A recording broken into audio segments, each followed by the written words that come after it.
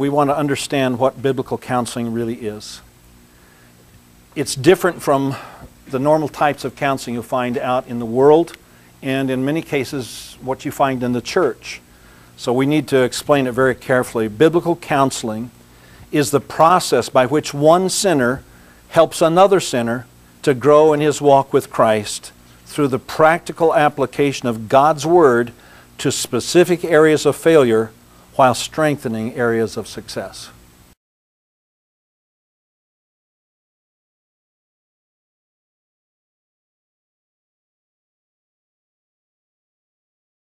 In the 70s, along comes Jay Adams.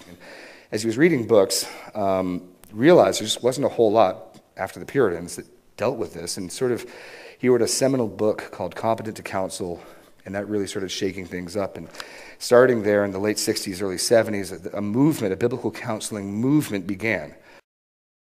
I didn't start out intending to do it, but when I had a class that was given to me at Westminster Seminary and that nobody else wanted to take, a class in biblical counseling, I had no background, no experience, and could find no text that would enable me to teach this course. So it set me to work on digging into the Scriptures to find out what God had to say, because that was the important thing, and that was the beginning of what I was involved in.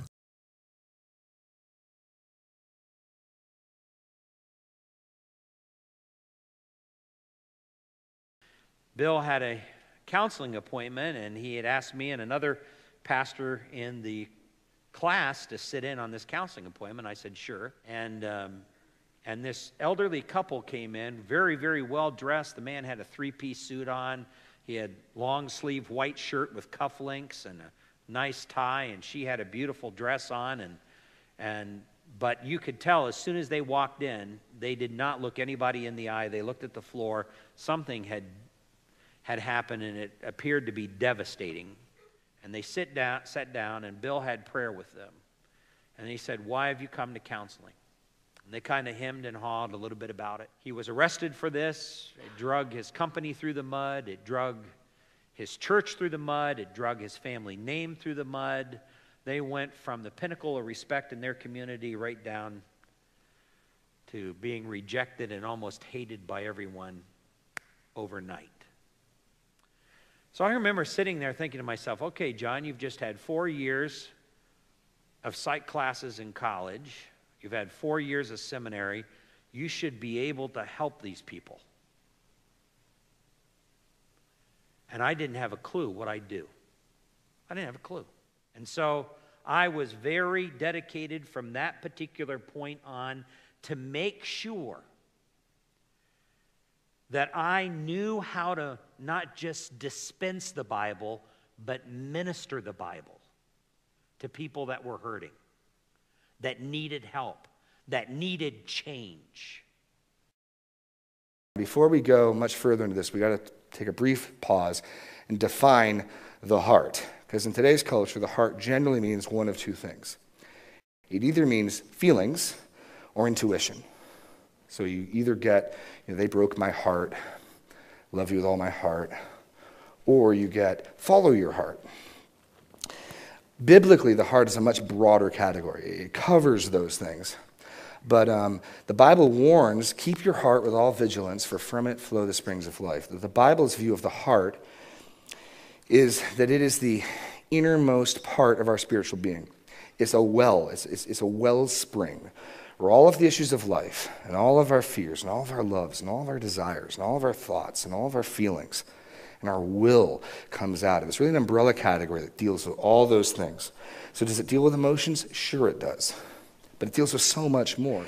But let's take a look at Luke 6:44-45. For each tree is known by its own fruit. For figs are not gathered from thorn bushes, nor are grapes picked from a bramble bush. The good person, out of the good treasure of his heart, produces good.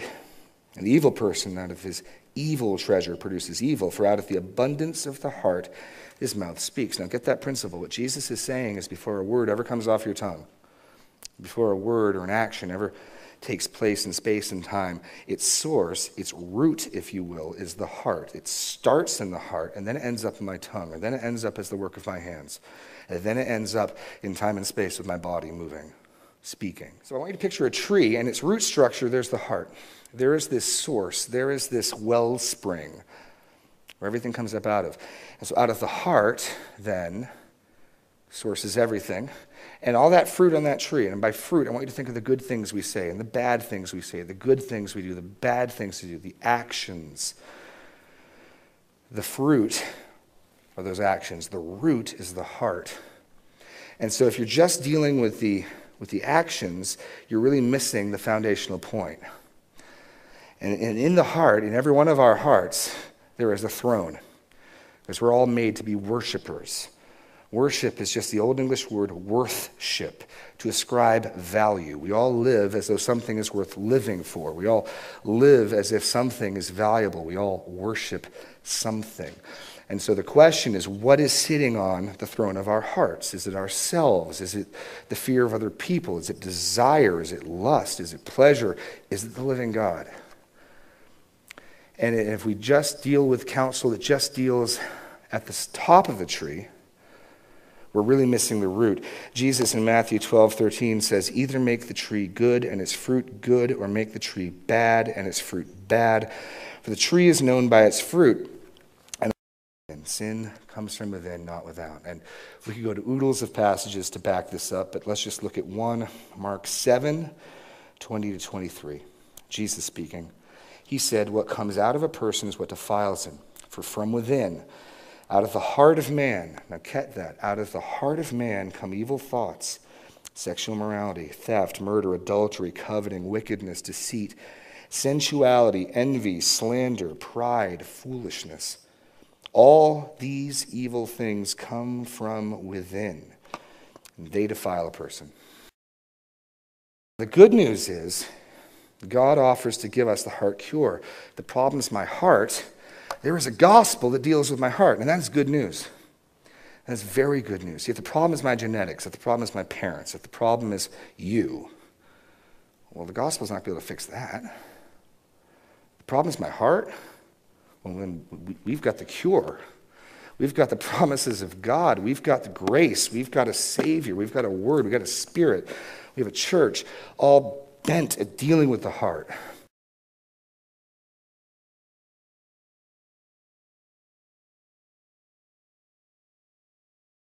Several years ago, Jay Adams went to the International Association of Psychiatrists and Psychologists in Berlin, Germany, their annual meeting. He was invited to come. They wanted to hear, what is this new thing, biblical counseling? And so he was able to address an audience of about 1,000 of them. And he got up and he said to them, he said, there's one thing that all counseling has in common. We all are looking for people to change. But he said, the difference between you and me is that you cannot agree what you want people to change into. We're talking about discerning desires and thinking and behavior that God wants to change. That's addressing the whole person. And it uses the Word of God by the Holy Spirit to change those desires, thinking, and behavior. The Word of God is the chief diagnostic tool. The Word of God is also the remedy, the change agent used by the Holy Spirit in the life of people where they really change internally, inside out. It revolutionizes your own life first, and that's what it did to me. You see, it had to impact me first. I had to see my own pride. I had to see my own arrogance. It's something that I think we all struggle with, and it's nothing that we always get conquered completely, but we continue to struggle with this as long as we are sinful human beings. But it's biblical counseling and learning how to use the Bible in very practical ways and the theology of the Bible in very practical ways that ends up changing us first before it really ends up changing other people. You can't ultimately change anybody. Only God can. My name is Bob Smith, I'm one of the counselors at Faith Biblical Counseling Ministry.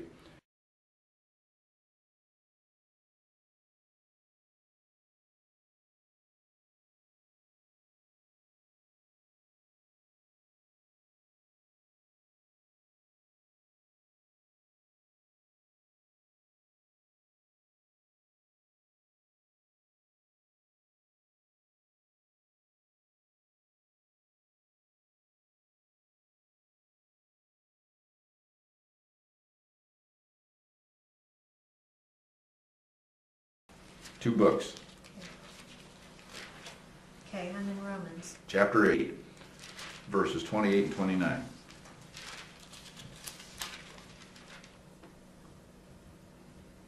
Now read 28 and I'm going to stop you a minute. You read this time, Karen. And we know that in all things God works for the good of those who love him, who have been called according to his purpose. Okay. Some things work for good. Yeah. We know that in all things. Some things. What's your saying? Well, God causes all things to work No, together. you're reading it wrong. It says some things. Oh, no, okay, now I'm catching up. Okay. I did that on purpose. All things includes all things. Okay. Now, who said that? Well, God did. God You believe that? All things, what does he say about all things? works for the good of those who love him. No, that's everybody else but you.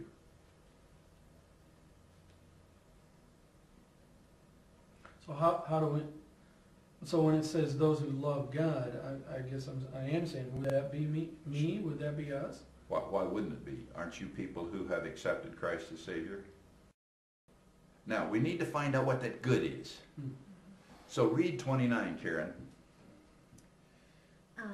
For those God foreknew, he also predestined to be conformed to the likeness of his Son, that he might be the firstborn among many brothers. Now, look at that verse and see what God is doing in the good in 28. What do you see in 29 that would be good for you and me?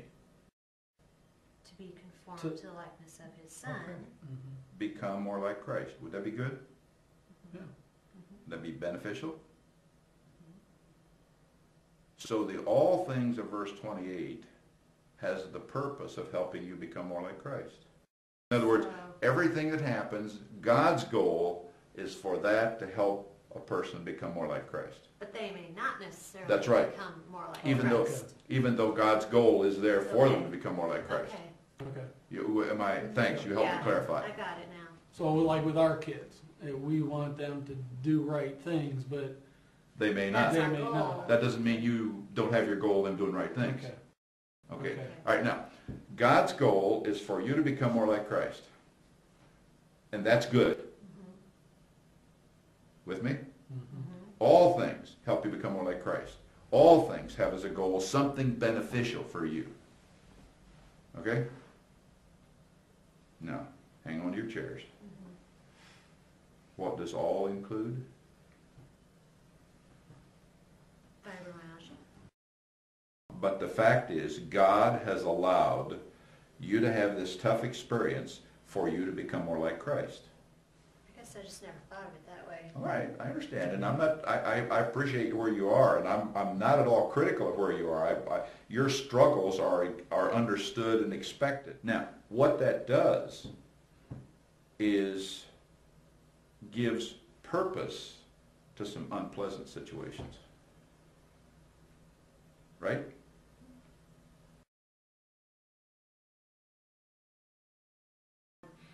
Just the connection between God working all things for our good and all that. And I thought, well, I'd never thought about my fibromyalgia having anything to do with living my life to please God. So that's been something I'm trying to figure out. Which brings me to the summary of the last session. Let's hear your summaries. I need to please God, and everything that God brings in my life is for my good to be more like Christ. Okay. And we need to be living by the Bible, God is in this somewhere. I just don't know where. Well, if I were to substitute all things, I'd say God can use my fibromyalgia to work for my good, which would be to help me to be more like Christ. Okay, now, then the next question is, what qualities of Christ does God want you to develop as a specific result of having fibromyalgia? Now, let's give you a guideline. Turn to Galatians. Do you want me to read it? Yes, please. But the fruit of the Spirit is love, joy, peace, patience, kindness, goodness, faithfulness, gentleness, and self-control. Against such things there is no law. Now, that's the fruit of the Spirit, and Jesus manifested all of that. Okay. Now, if you're going to become more like Christ, you need to work on developing one or more of those. Now, fibromyalgia is very uncomfortable to you. You've got a lot of unpleasantness with it. So what quality of Christ can God be wanting you to develop of that list because of fibromyalgia, as a direct result of fibromyalgia?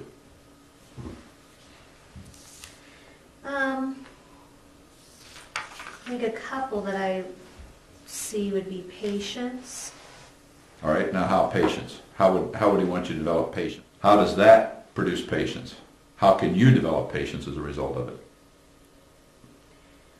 Well, I think that I'm very impatient Because of the fibro. Okay, and how does that show? I get irritable. Well, the two that jumped out at me from that passage in Galatians was well, they all do. But self-control was another one that I All right. thought of. How's self-control an issue? Well, I don't think that I do a good job of controlling my emotions. So here is fibromyalgia. Now look at it. Fibromyalgia has been allowed by God to help you become more like Christ. What do you think about that? I just never put those two things I understand. I agree. You haven't. Yeah. What do you think about the concept?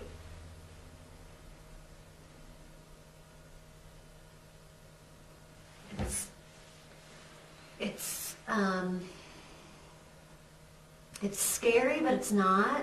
All right, how's it scary? To think that God would allow that is kind of scary. Okay, what's scary about it?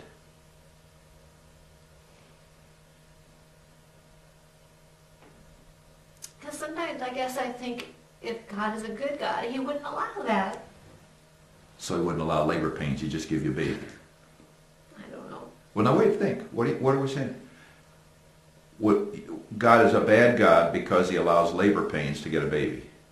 No. But isn't that what the same thing here? I guess so. You guess so. You're struggling with it, I can see. I am. I understand. Because it's a new concept. See, what we're doing is we're trying to see this from a biblical perspective, and it is a brand new focus. We live in a world that doesn't think this way. Our world, what we're talking about is totally foreign to the non-believer. And this is a brand new concept. It's not a concept that's familiar to many believers, but yet it's right there in the Scripture. God still intends to use fibromyalgia to help you become more like Christ for your benefit. Now, where it's scary is thinking, well, let me see if I can guess. Maybe I won't have relief of pain because it's for my benefit not to have relief of pain.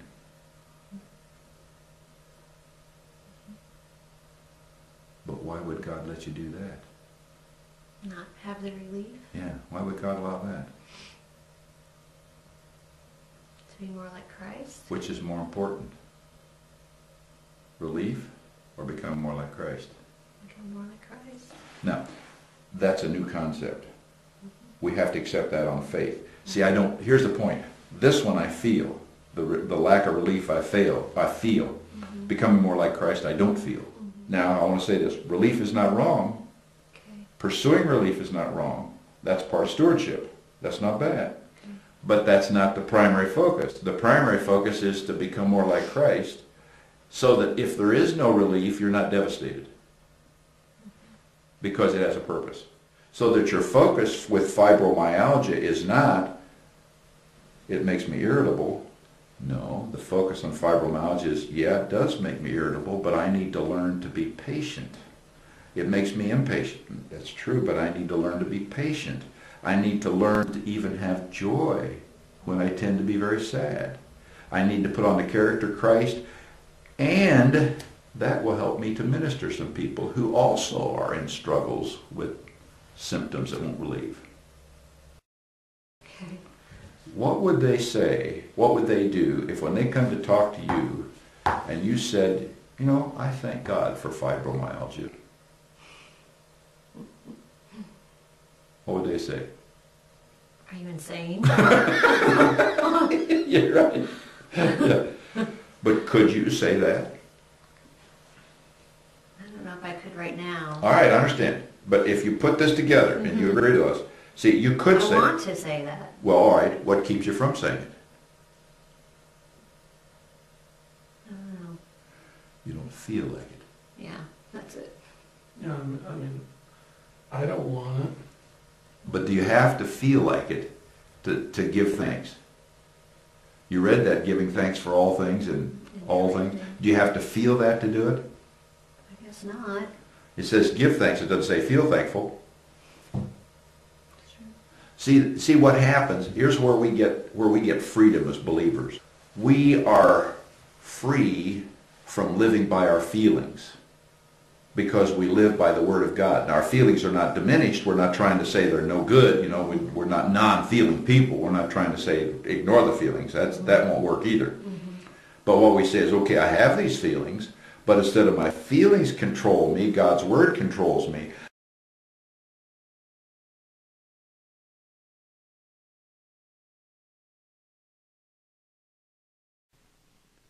I started with the story of that man who came into counseling. And let me end there. I saw God radically change that couple. And they actually, at the end of that counseling, was able to go back to their home church and go back. He was able to go back to his company.